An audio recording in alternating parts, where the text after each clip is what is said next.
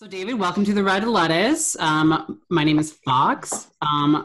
This is Eric and Ryan, and today's special guest is David Yun. David, can you start by telling our viewers where they can find you on social media? Yeah, well, first, thank you for having me, guys. Wonderful experience.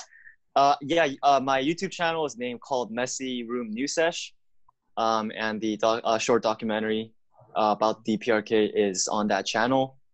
It's on YouTube.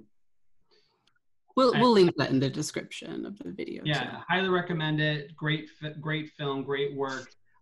What inspired you to make this film?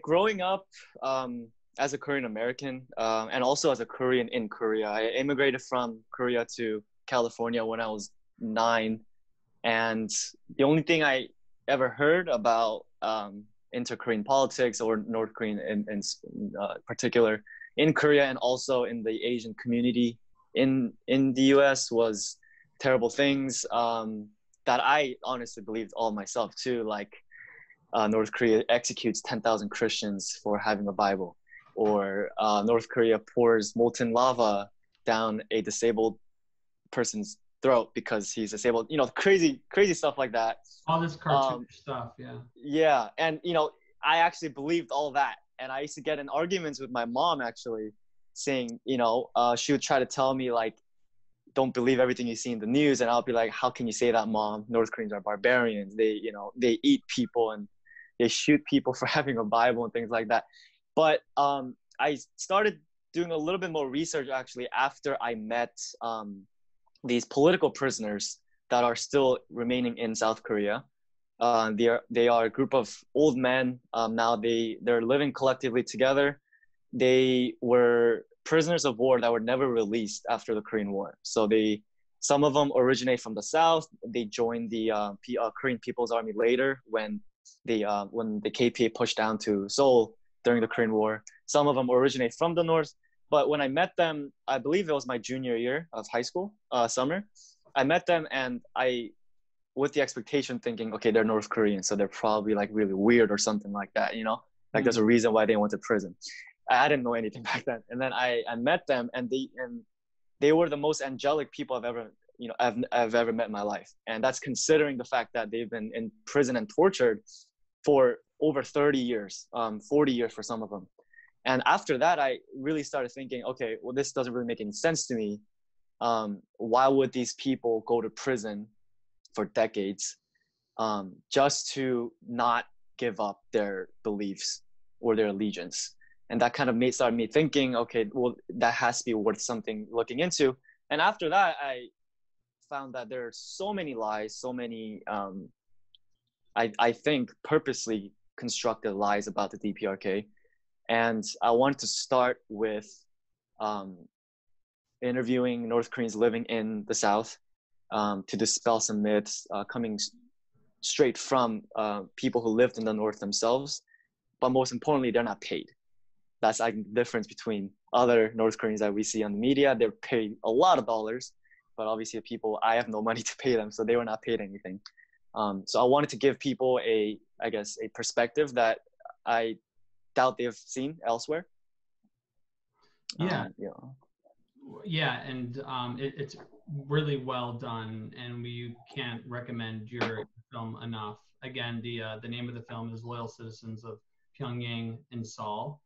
So David, you kind of touched on this just a little bit ago, but maybe we can go a little bit deeper, because we often hear in the U.S. corporate media that the DPRK is one of the top human rights abusers in the world, and that the people of the DPRK live under a strict authoritarian government, and that political rights don't exist there. But how does this compare to the reality on the ground? Definitely. I think first things first, when we talk about the DPRK and human rights, fact is, all these allegations come down to one thing, and which is defector testimonies. And this can be found, this is not just my speculation or anyone else's speculation, but when you look at US sanctions on North Korea because of human rights, when you look at UN sanctions to North Korea for human rights, they all say this research was based on defector testimonies. And I've looked at, files from the UN and US, and they all match the same thing. In comparison to, for example, when we look at Myanmar, and I believe it was 2018 when the UN sanctioned Myanmar for human rights abuses. When you look at their methodology behind the sanctions, it says, things like cross-referenced evidence, photos, videos, audios, testimonies. But when it comes to the DPRK or North Korea, it's always one thing. It's always defector testimonies. And so that's the first thing that I think everyone has to, realize when it comes to any alarming things we hear about North Korea, is that it's all based on something that we cannot possibly verify in any way. So now when we say things about on the ground, I think, of course, right, unless you go and, see for yourself, of course, that might not be, may not be the most convincing thing unless you go there and see for yourself. But there are, I think, plenty of evidence to support that the reality in North Korea is completely different from what we hear. For example, there's some very easy to identify things. For example, people say, defectors say they can't watch Disney movies or any Western movies for that in general. But there are plenty of pictures of children with like Mickey Mouse backpacks, or there's like video and DVD stores, pop-up stores that have a bunch of like action movies from the US, Hollywood movies and things like that. And there are churches, there are mosques, there are temples in North Korea that I think people just say, well, they're just fake, or they are actors. For example, let's say if there are parishioners in a church, they'll say there's actors. And I remember my friend who actually in the PSL, who had actually visited the DPRK, said, if they are actors, then Hollywood better come and scout these people, because they have to be the best actors on the planet. They're putting this act up 24/7. They have to be really good actors. Yeah. They better be getting paid a lot of money. Yeah, exactly, right. Right. And on top of that, when the world accuses the DPRK of, starving its citizens, saying they're extremely poor, well, if you're extremely poor, you're not going to erect fake churches and hire, fake actors when supposedly you can't feed your own people. It just logically doesn't make any sense. You touch in your documentary about how about the famine and food shortages in the DPRK after the collapse of the USSR. I was wondering if you could kind of elaborate on that and maybe give a bit more detail. Definitely, yeah. Famine, I think, is one of the huge topics when it comes to North Korea or socialist countries in general. Now, North Korea in particular actually was doing better economically than South Korea, which is something that I think people have a hard time believing. But until the 80s, North Korea was actually not only competing, but doing better than South Korea. And in the 90s, like you mentioned, the Soviet Union collapsed. And on top of that, North Korea was hit in 1996 and 1997, the worst floods and droughts back to back. I believe more than a century, the worst disasters recorded in the past century. And on top of these things, the US was still sanctioning North Korea. And even at that point, North Korea was still the most sanctioned country in the world. And so on top of these things, when people say that North Korea starved its own citizens, it's actually more plausible to say that it's amazing how North Korea actually made it out of the famine without crumbling. And I think that's really owed to the unity that is demonstrated by the people and also the leadership. When you have something, when a country is strained that much, when hundreds of thousands of people actually do die, it takes a lot of trust from the people to the leadership, and a lot of credibility that the leadership must have built from the people already. So when people talk about the famine, I think it's really important to understand that this was not some socialist failure, but in fact, it must be a socialist accomplishment.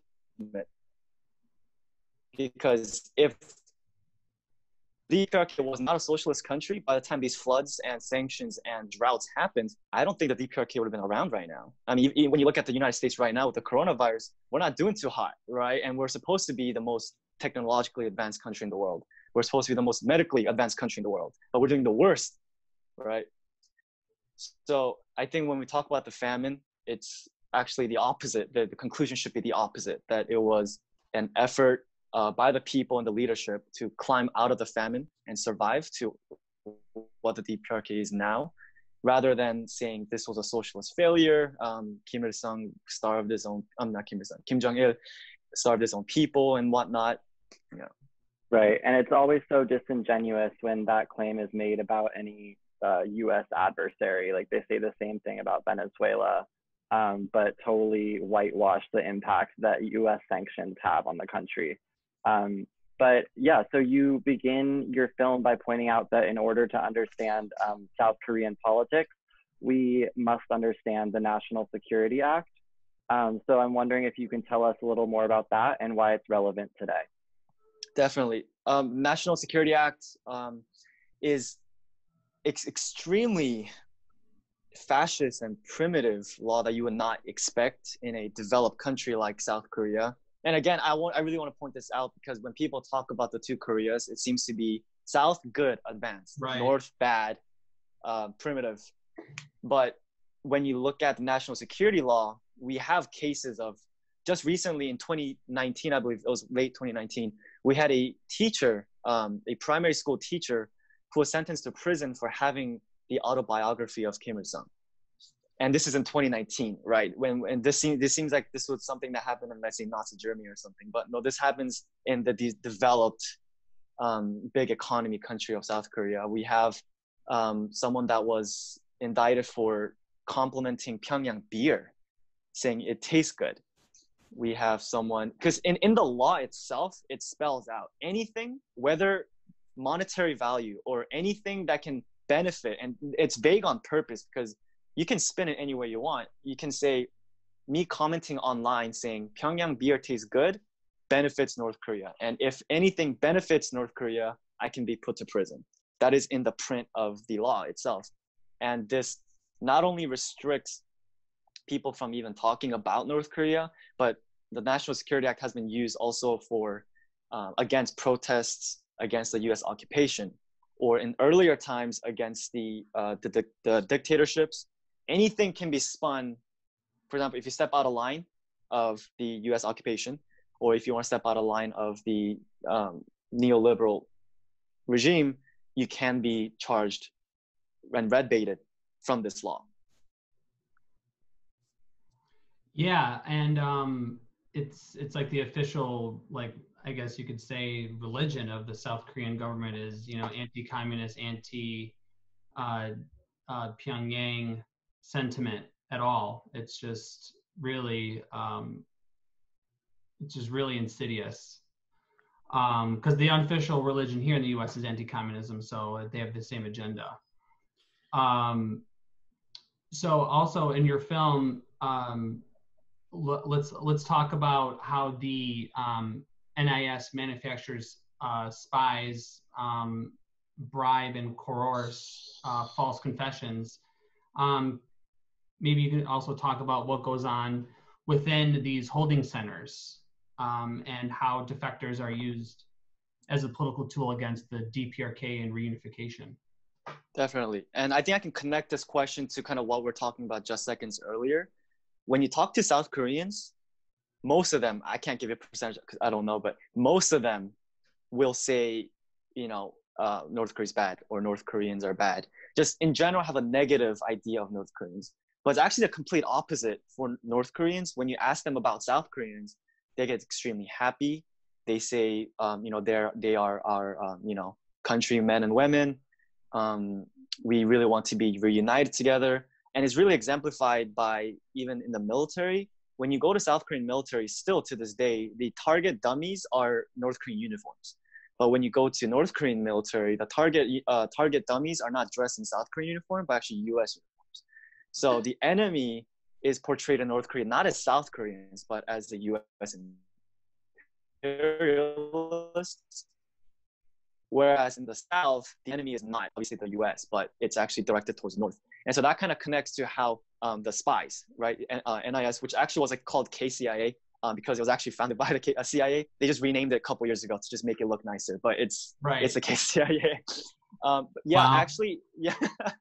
Wow. I actually I talked to the lawyer more outside of the interviews, and he walked me through a bunch of cases that he worked on, and some of them are actually really ridiculous. One of them actually was charged and prosecuted as a spy, and how that happened was when she first defected, they asked her, "Are you a spy?" She said no, and they said, "We don't believe you," and they put her in a lying detecting test, in a polygraph, and she passed the polygraph test. And this passed under court. What I'm about to say actually passed in court. They said that North Korean scientists planted a pill in your bra that if you swallow it, you can pass a polygraph test. And that actually passed in court, and now she's in prison. And I think she got out, but she went to prison. So, does that even exist? Is that a real thing that happened? That's some James or what is it? Like a 007 bullshit. Yeah, I don't even know if such pill exists, to be honest with you. But saying that she hid it in her bra throughout her, travel to the south, and throughout her detention, period. I mean, it's just the entire thing is just ridiculous. But fact is, it worked, and she was ruled guilty and as a spy and whatnot. But yeah, so the idea behind all these spy making is that we should constantly fear the North. We should constantly fear North Koreans. Even when I was in South Korea 2 years ago, I think it was the last time I was in South Korea. When you go in the subway, you'll see advertisements for clothing, for food, what have you. But you'll also see KCIA posters saying, if you see a suspected spy, terrorist, call this number. And it's kind of given that this is directed towards North Koreans, because when the word terrorism in Korea really only applies to North Koreans. And another case I think that's really interesting, I'm not sure if you've heard about it, but during the '88 Olympics, a South Korean airline commercial flight was bombed, and a North Korean defector said that she did it. And what's really interesting about this case is, I believe her name was Kim Yeon-hee, I believe that was her name. She never went to prison, and she actually married a KCIA agent. And so, wow. you imagine let's say the, FBI, I don't know who, arrested someone that was partaking in the 9/11 attacks, right? And this person not only doesn't go to prison, but marries a CIA agent. It's pretty much the equivalent of that. It makes no sense. And, she stepped forward and said, yes, the North Korean government sent me to blow up this plane. And I did it. North Korea sent me to do it, but she never went to prison. She lives in a luxury apartment right now with her KCIA husband. Yeah, so it's these stories are very unbelievable. They're very ridiculous, and it's almost as if they're not really even trying to make it look real. Probably because it works, it's in the law. No one questions it, because if you do question it, you will go to jail. So it's almost like a movie almost, but it's reality in South Korea. So I showed a friend of mine. I showed a couple friends actually. This documentary did Loyal Citizens of Pyongyang, and one of my friends had a difficult time with it, because when you talk about like, oh, they're lying about human rights, everyone's gut reaction is like, oh my God, am I excusing genocide here? And nobody wants to do that, right? But her question was, how do they quantify these things? How is this? How do I know this is real? How do I know who's telling me the truth? So I guess on behalf of people who want to know better how to read through the propaganda and get a better analysis of the entire situation without necessarily denying or excusing human rights, I guess, or without better words to say that. How can we find out about these stories and the research that goes into them? Where can we read that information? Where can we quantify that? Definitely. I think, whenever my friends too, I have friends that will come up, let's say the people that I meet from high school or people that I meet in college, that say, okay, things that you say seem interesting. Can you explain it to me? But the thing is I guess to completely convince the person, I really do need like 2-3 hours to talk about the entire thing, because historical context is so important. And, you know, to describe North Korean human rights, we really would have to go back all the way back to 1945, and, you know, and work our way upwards from there. But in terms of actual things that we can, resources, I would honestly say Bruce Cummings, even though I don't agree with everything that he says, I do respect and admire his work. He is one of the very few scholars in the US that kind of fought against the dominant narrative that the North started the war, or that, you know, the North is trying to kill everyone in the world with their nukes and things like that. I think Bruce Cummings, I believe the book title is called The Korean War, A History. That one is a very good starter, I believe. And this is a very big, I guess, commitment, but reading Kim Il-sung's autobiography is actually extremely helpful. I read that. It's a very big read, but you know, even if you don't agree with everything that he says, if you are going to claim that you know a lot about North Korea, you can't really claim that unless you know what the first leader, the founder of the DPRK, you know, said, right? And this has nothing to do with whether you agree with him or not, but you can't claim to know him or his policies or the, you know, the state that, or the party that he founded without actually knowing what he said himself. And so I would say, you know, you don't have to maybe read the whole book, but certain chapters or excerpts from his autobiography titled With the Century, I think is a very good resource for perspective. Yeah, actually, this is a great segue to one of our questions we have about that. So maybe you can tell us a little more about Kim Il-sung and the Juche ideology, Mm-hmm. and how that got formulated and what it looks like today, but also maybe also break down how the actual government works there. Definitely. One thing I guess I'd like to start with is there are more than one. So the most dominant party is the Workers' Party of Korea, but there are multiple other parties that get a fair vote, and there are that started out decades ago and still exist today. So there are multiple political parties in North Korea, and kind of going back to Juche, the idea of Juche is that we are going to be self-reliant, right? We as a nation, and also to the individual, that the idea is that a person makes his own destiny, or a state chooses its own path. And this stems from decades and really centuries of Korean history, where Japan, China, Russia, and the US invaded over and over and over again the Korean Peninsula. And the idea here is that we cannot make our own destiny. We cannot dictate our own terms and our own terms for survival or growth unless we have the means ourselves to, one, defend ourselves with military strength, and two, economic strength so that we can self-sustain ourselves.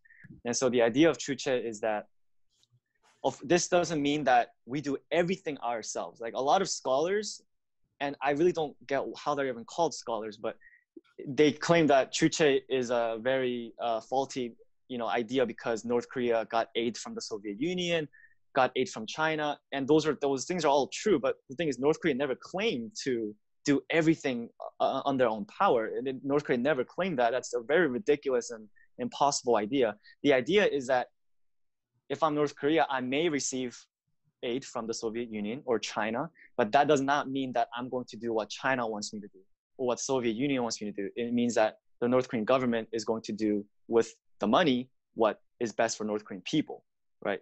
And so it doesn't mean that North Korea claims that they do everything themselves. Everything manufactured is by their own resources or their own technology. That doesn't, you know, that's not what it means at all. It means that whether it's our resources or it's someone else's resources that were given to us, we are going to do with it what we want and what we need to do for our country. That's what Juche. There's a really great book called Radicals on the Road by Judy Wu Chen. I don't know if you've ever heard of it, but it's about this just group of academics who travel through socialist Asian countries. And I guess I think the whole thesis of the book is that Westerners kind of orientalize their Eastern Asian socialism. But she offers a really, really great perspectives and insights to like Vietnam, China, and North Korea. And she gave an account on how school children learn how to make fabric out of like rocks. And then they can make like clothes out of it. And whoa. And they say like a third grader can explain to you how to do it. And that like blew my mind. I was really impressed. I can barely put on a shirt and like. Yeah, actually, I'm not sure if this was exclusive to the DPRK, but I do know that that fiber you're referring to is actually called chuche fiber, and interestingly enough, in North Korea, because of sanctions, North Korea could not come up with, and winters in North Korea get really harsh, very, very harsh, and the government did not have enough materials, and because only 15% of North Korean land is actually arable. So cotton is actually not a very abundant resource in North Korea at all. So clothing was it was an issue. And a scientist that actually defected to the north, actually, after to the north? Yeah, this is actually another interesting fact. When Korea was divided by the US, a lot of artists, teachers, academics, skilled professionals actually went to the north because people don't. Why would artists want to be in socialist countries? Why would teachers want to go to a socialist country? Right. It's something that I think also people kind of get shocked by, but it's because in the South, it was a police state, and that's not my words. It's actually the U.S.'s words that U.S. sociologists and historians at the time described it as a police state because people. I remember I was talking to one of the grandpas that I met, North Korean grandpas, that was actually in Seoul during the occupation, and he was saying you couldn't stand in the street with more than 2 or 3 people in a group together, because then the U.S. troops would come and disband you for possible, plotting a revolution, protests and things like that. That's just one example, of course. But yeah, and that's actually one of the reasons why the North Koreans Workers' Party of Korea's symbol has a paintbrush in the middle with a hammer and sickle for artists and intellectuals, actually. So the scientist, I'm sorry, I went off on a tangent, but yeah, so the scientist, he developed a way how to make fiber out of coal, and coal is a abundant resource in North Korea. And so they figured out a way how to manufacture clothing out of coal and distribute it to the people. And it was a huge success. And it's called chuche fiber because it was produced, again, like with the mindset of, okay, we don't have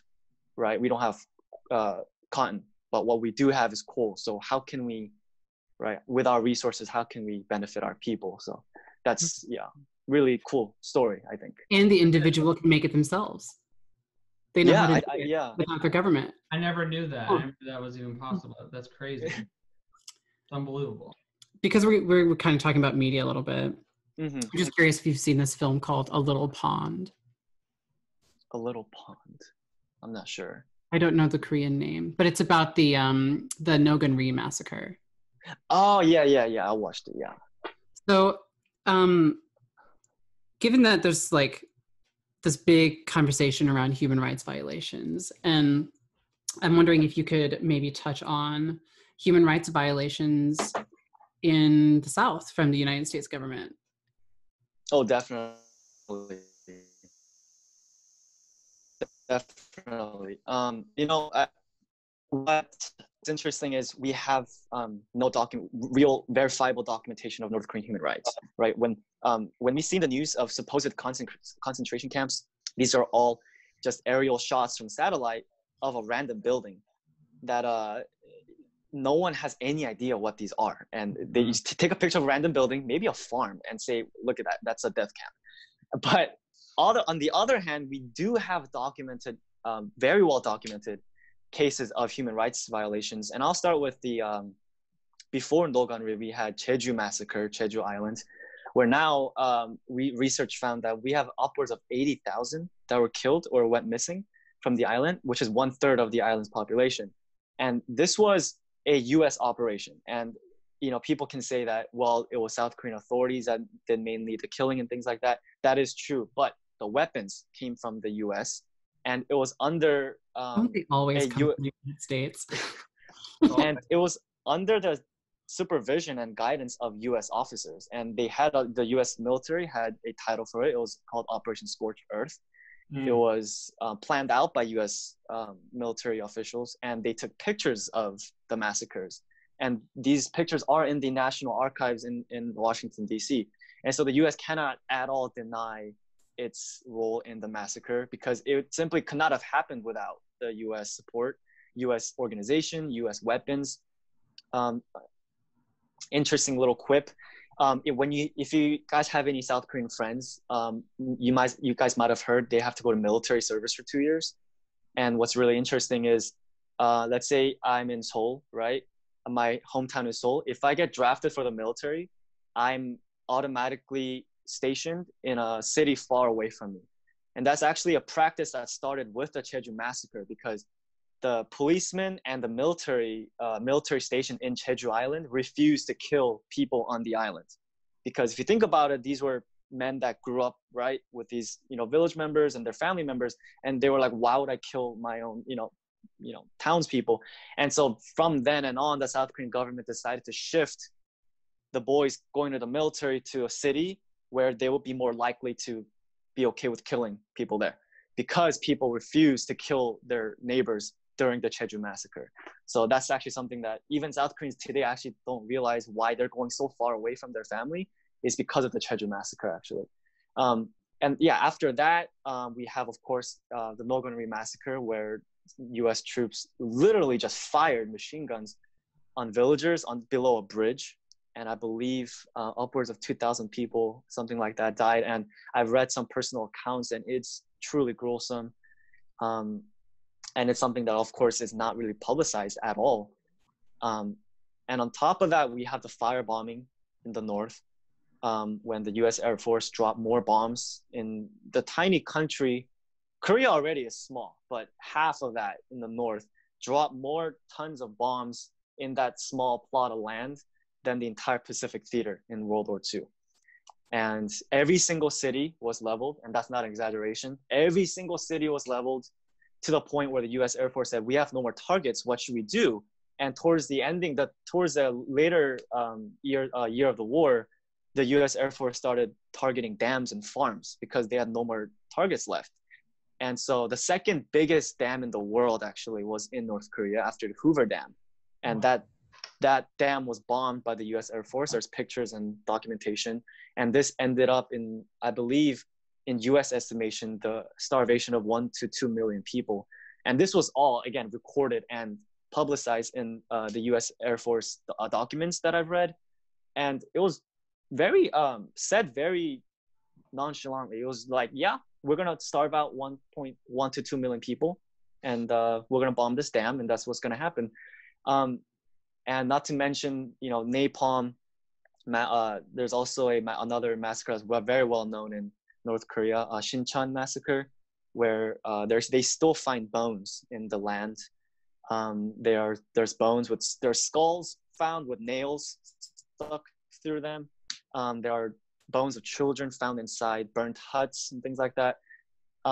So yeah, the US really has no claim on human rights whatsoever. And this is not only Korea, right? Every single place that the US military has touched on exactly has blood sprayed everywhere. Right.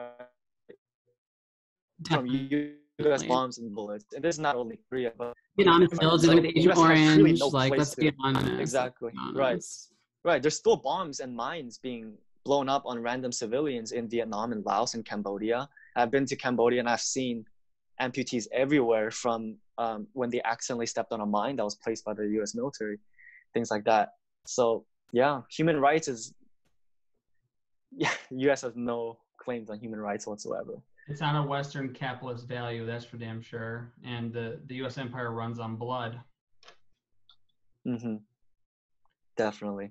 Just curious about the, you mentioned that obviously the U.S. has committed heinous crimes against the people on the Korean Peninsula, and uses that human rights discourse to advance its like imperial claims on these places. Mm-hmm. But I'm wondering about today how the U.S. occupation of the Korean Peninsula plays a role in this new push for a Cold War with China, which obviously is fueled by this weaponization of human rights discourse. And I'm just curious to hear you break down how the Korean Peninsula fits into that. That's a very relevant question right now. Something that I guess I would start with is that continues on from the previous question, is the Gwangju massacre of 1980, where a bunch of students and workers were protesting against the dictatorship, and the special forces, South Korean special forces that were dispatched by a U.S. general at the DMZ, was dispatched to the city, and they massacred over 2,000 people. And this was at the command and permission of the U.S. generals. And now declassified CIA files show that not only they knew this was going to happen, they provided air support. They gave them helicopters. They gave them satellite images of the protesters from gunships in the sky. And so when it comes down to mobilizing the South Korean military on behalf of the U.S. imperialist goals, not only is it possible, it has happened a lot before. I mean, even let's look at Vietnam, right? What were South Koreans doing in Vietnam? Fighting Vietnamese people, right? It was on behalf, at the request of, not even request, the U.S. has operational control over South Korean military, which is something that I don't even know if South Koreans realize themselves, but in wartime, it's actually not President Moon that would have operational control over South Korean forces. It would actually be President Trump.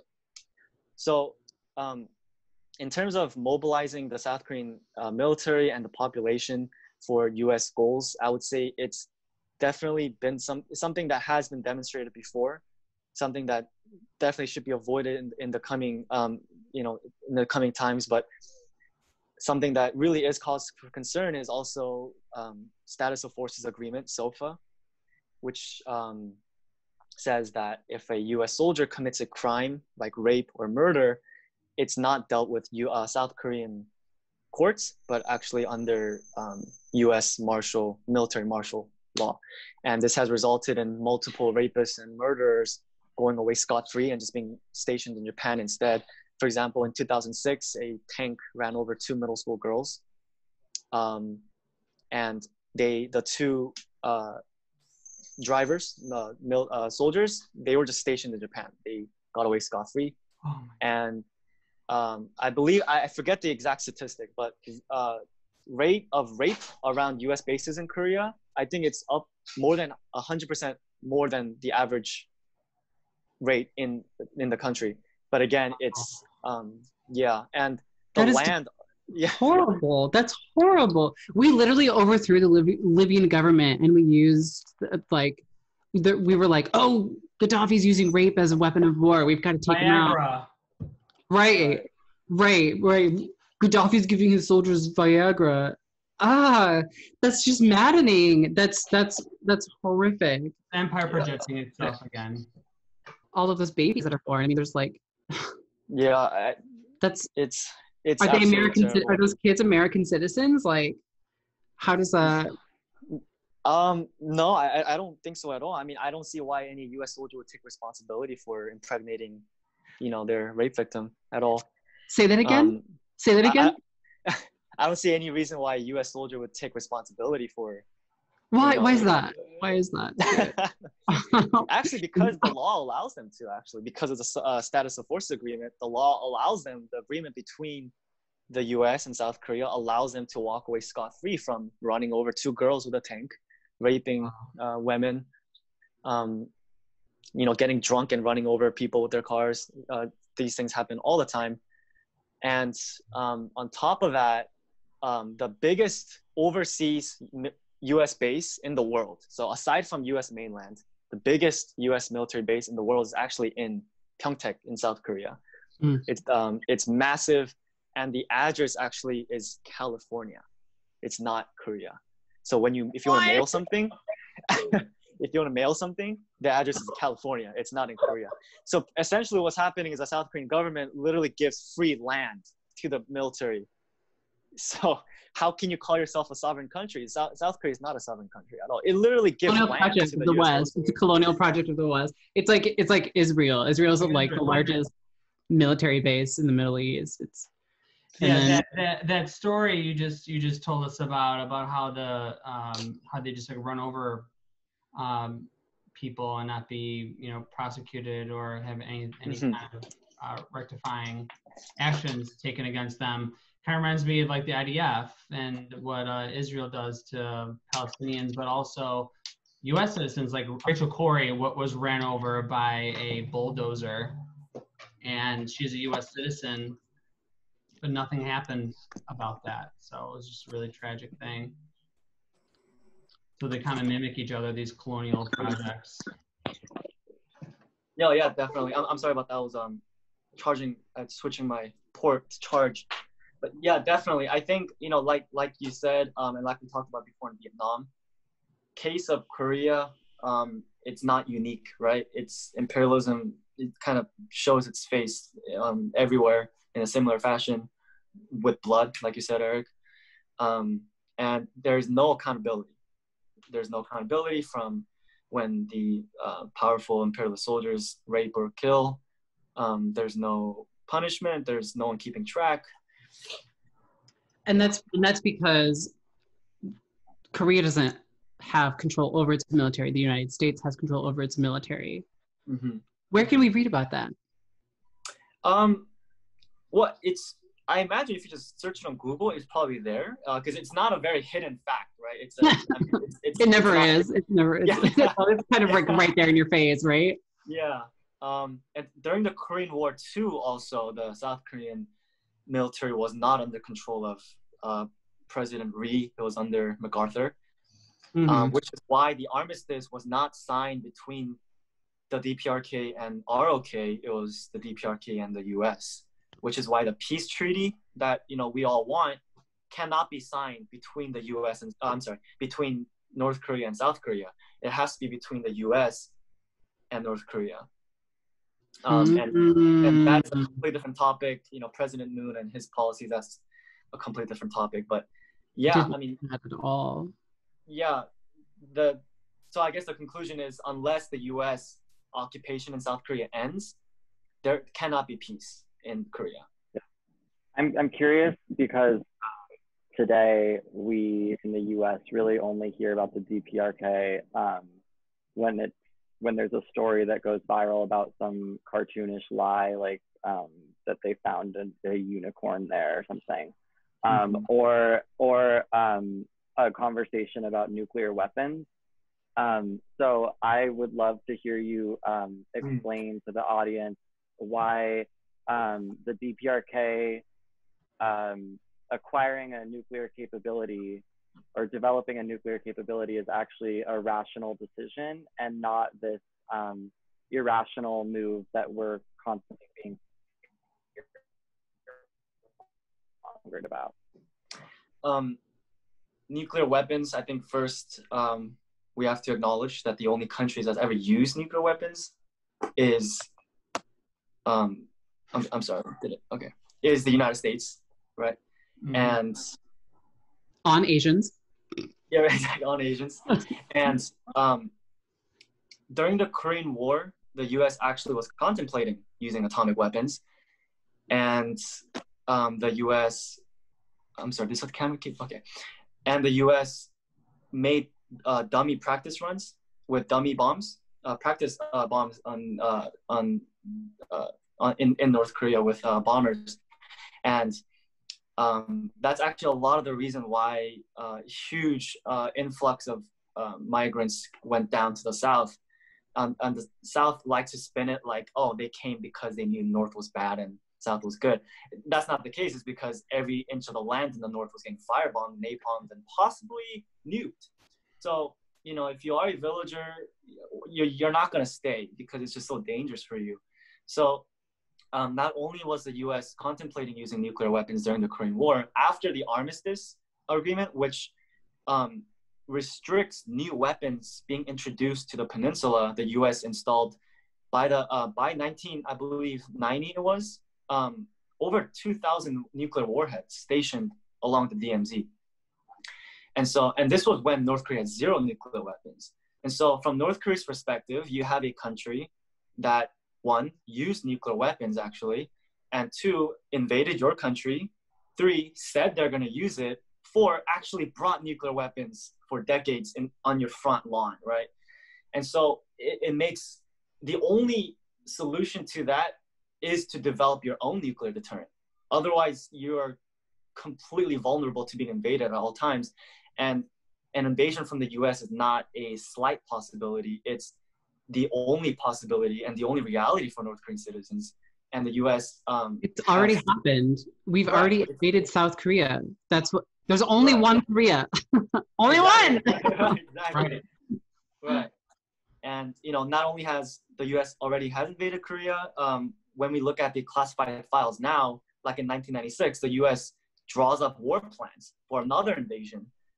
And it's interesting because 1996 was actually when North Korea was about to collapse, right, because of starvation. And so that's another sick practice and thinking from the US part, pretty much when, okay, people are starving, let's invade now. That's another little side quip. But yeah, so from North Korea's perspective, it made no sense to not develop nuclear weapons. And that's actually another interesting historical example, because when North Korea started wanting to develop nuclear weapons, the Soviet Union said that don't develop nuclear weapons. We will instead protect you with our nuclear umbrella.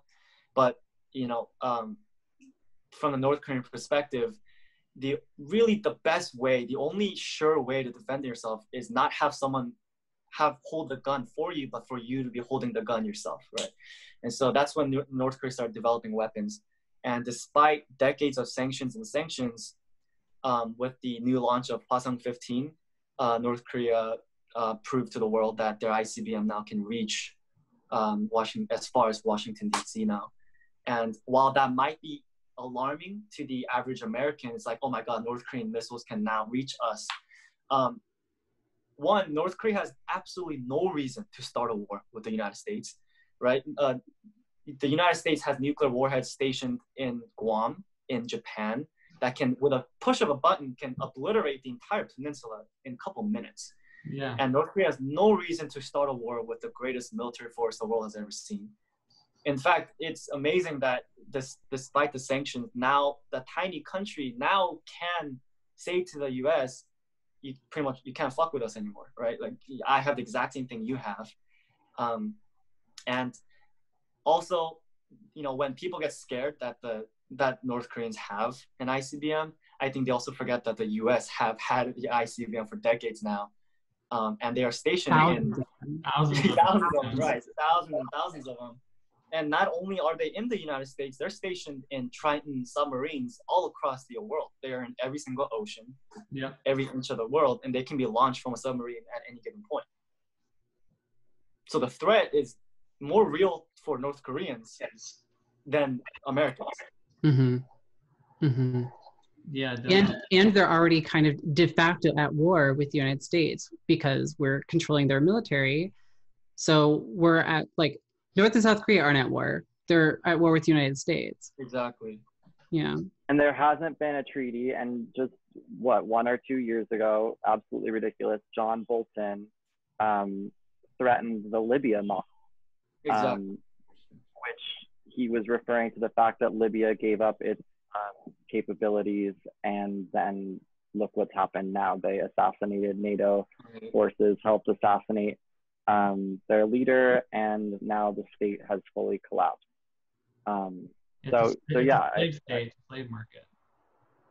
Right. Yeah, I just think that it's really absurd how much we're fear-mongered about, especially us on the West Coast, constantly getting these alerts on our phones saying like, oh, they can reach Seattle now. And it's like, who's really threatening who? The context is always removed.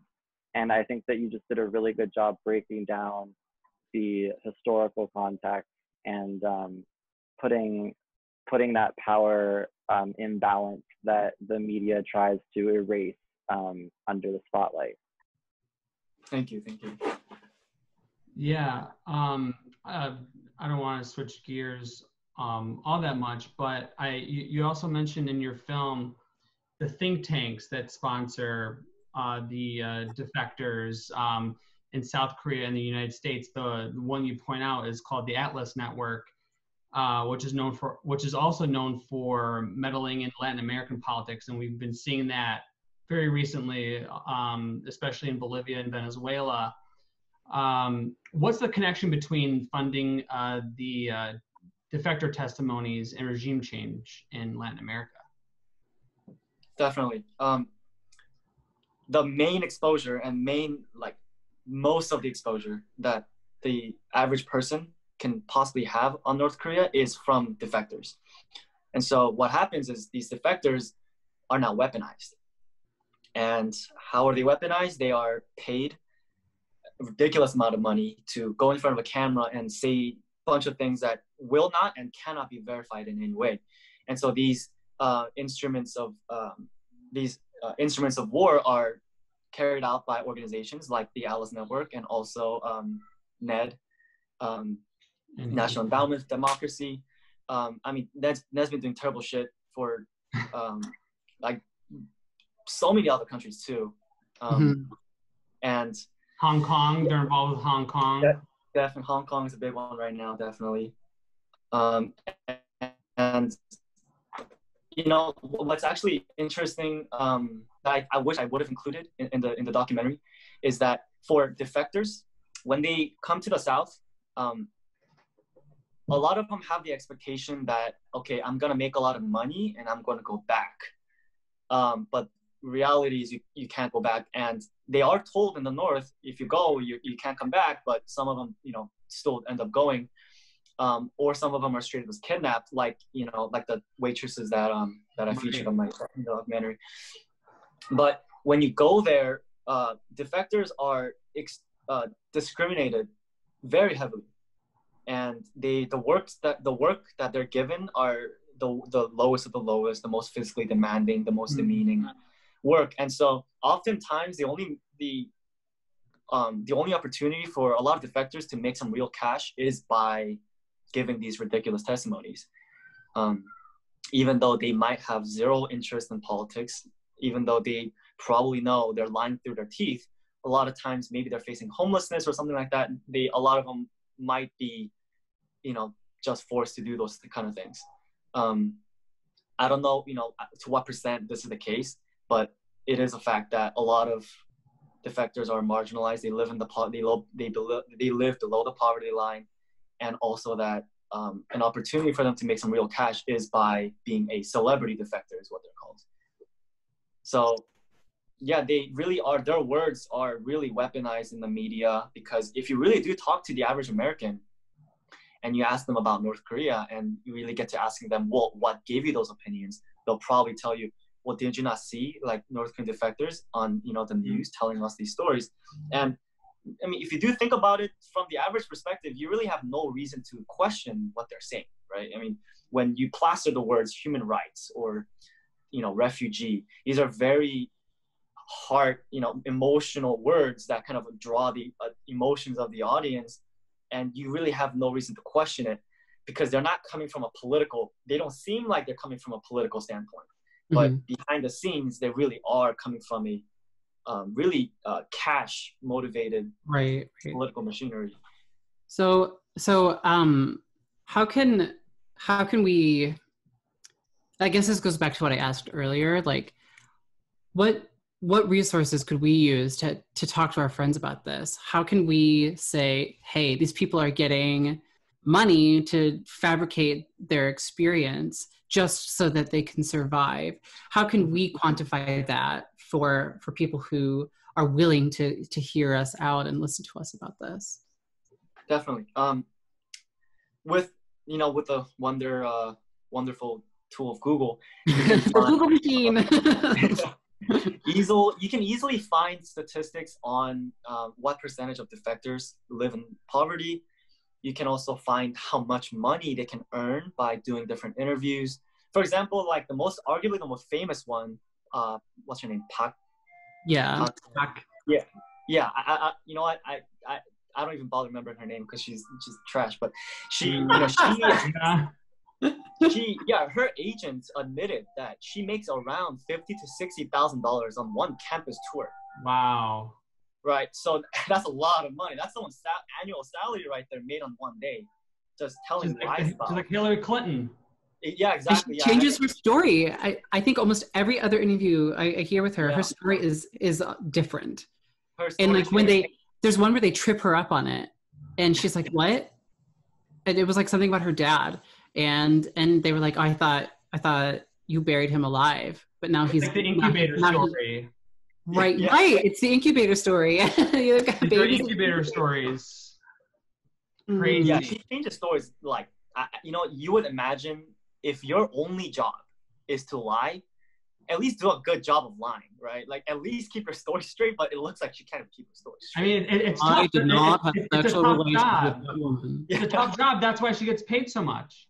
Yeah. A lot of work. Yeah. Wow. I'm really just, I could talk to you for hours, I think. I know, me too. We all could. Yeah, because I'm just so intrigued by all this information that you're explaining. I mean, I always knew that like we had this this colonial relationship with the South Korean military, but I didn't know to what extent that was. But could you tell us a little bit more about the formation of the North and the South with the 38th parallel and the legitimacy of either government? Definitely, yeah. I mean, I could talk about that for hours, to be honest. But, this actually ties into what you mentioned about resources. I can't give you a great resource that proves just like that human rights human rights violations don't exist in North Korea. But right. What I think is a better resource, in my opinion, that might be more time consuming, but is definitely going to give you a better understanding of what's happening and what has happened in Korea, is understanding from liberation, from Japanese colonialism and on. So going off on that, after Japan surrendered, and we also have to keep in mind, Japan not only surrendered because of the atomic bombs, Japan surrendered before the atomic bombs because the Soviet Union started pushing down from Manchuria from Manchuria to Korea. So Japan didn't surrender purely because of the United States. Like the Nazis, the Soviet Union had to do a lot to do with the Japanese surrender. And when the Soviet Union came into Korea and Japan went back, by that point, the Soviet Union and the US had an agreement called joint trusteeship to peacefully supervise, I guess that's the word, the Korean Peninsula. Now that already sounds ridiculous because Korea has been an autonomous country for thousands of years. Mm-hmm. And Koreans didn't need any tutelage or anything like that. But right. It was supposed to be a peaceful cooperation between the Soviet Union and the United States, but the United States militarized the 38th parallel without the Soviet Union's permission to see if the Soviet Union would do anything. So it was really a test. They would see if, would the Soviet Union do anything if we militarize its border? And the Soviet Union didn't respond violently. So the United States was like, all right, I guess we get to kind of keep South Korea now. And so by that point, the Korean people have already made these things called people's committees. And these were segregated by provinces. So, one province, would have people's committees, and this would include local police, local, food distributing laws and everything like that. And they were connected, and these were not all independent. I'm sorry, not independent. What's the word? Individual, unconnected committees. These were all connected by a organization that was supposed to connect the entire country together. And one of the leaders for this movement was Kim Il-sung. And so when the US came to the South, they saw people's committees as a communist threat, because obviously to the United States, any power in the hands of the people is bad, right? It's communist, it's bad. Mm-hmm. And so, which is why the Jeju massacre happened, because the Jeju People's Committees was arguably the strongest and the most concrete people's committees in the southern half of the country.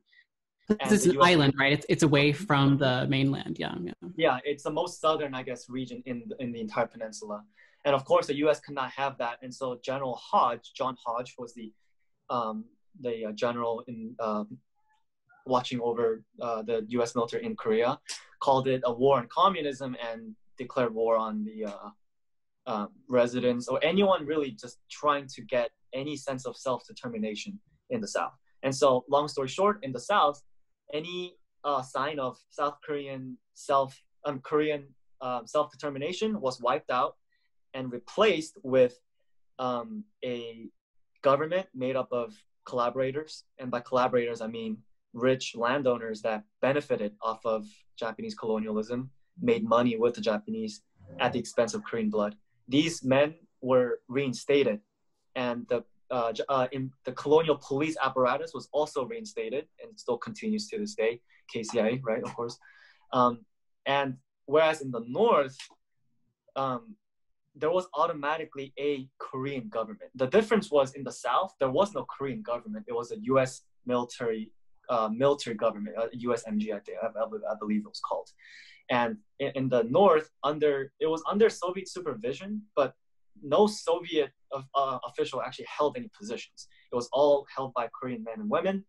And people's committees, like I mentioned before, were utilized. They were brought in, they were structured, and they were recognized, and they were connected all under the Northern system, in a socialist system.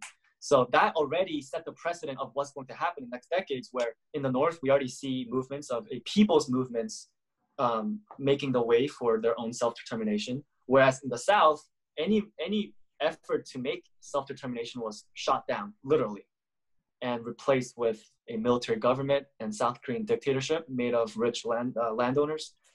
And so when you follow that trend and, fast forward 5 years, we had the Korean War, which the popular narrative says that the North invaded on June 25th.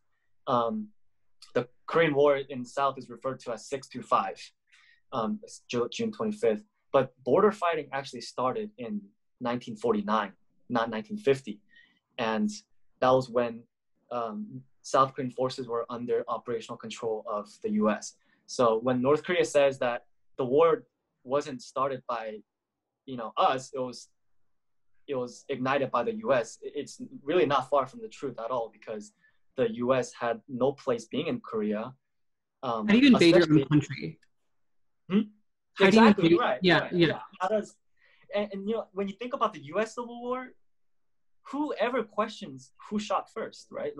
South, North, and does it matter who shot first? If it's a civil war, it in the words of Bruce Cummings, civil wars come, right? They happen. They don't. It's not like nothing happening and then all of a sudden someone shoots a gun and then now it's a war, right? That's not how it happens. It brews up over time, and the flame that brewed this war was the U.S. occupation.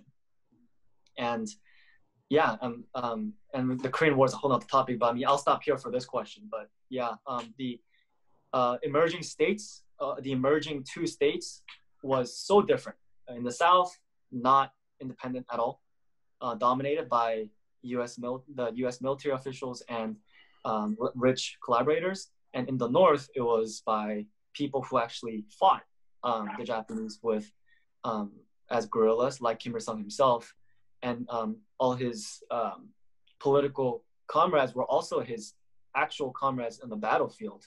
Mm. And these were people that actually proved a track record of fighting imperialists at the expense of their own blood. You know, it was a completely different leadership, even from the beginning.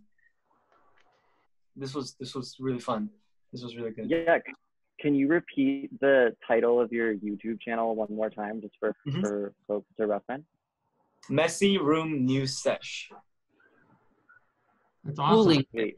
We'll also subscribe too. We're going to subscribe. Thanks for tuning in to this week's episode of The Red Lettuce. I'm one of your co-hosts, Ryan, joined by Fox and Eric, and our guest, David Yoon. Thank you so much. Thank you, David. Thank you, David. Thanks so much, guys.